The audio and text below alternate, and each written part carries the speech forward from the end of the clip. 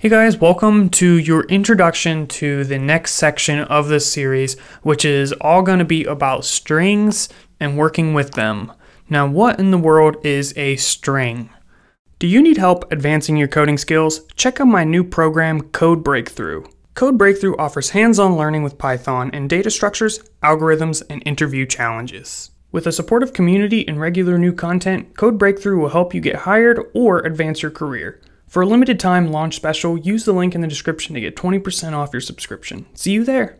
Well, a string is just a series of characters, where a character is pretty much anything you would type out on your keyboard. So it could be, a C or a 5 or a space or an enter, whatever it might be. And you can put all of these in a sequence and you surround them with quotes. So a really common example you're going to see is hello world. And you start it with a quote and you end it with a quote. So this is a string literal. Again, there's that word literal. A literal is when we type the value out directly. And we can assign this to a variable like so and use it within a print statement like so.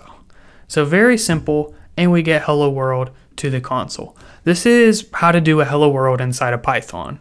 Doing the same thing inside of other programming languages is not as simple. For example, inside of Java, you have to do system.out.println and then pass in this message. And it's all surrounded within this giant thing, public static void main. However, we're not doing Java in this series, so apologies, but just consider yourself lucky that this is so easy.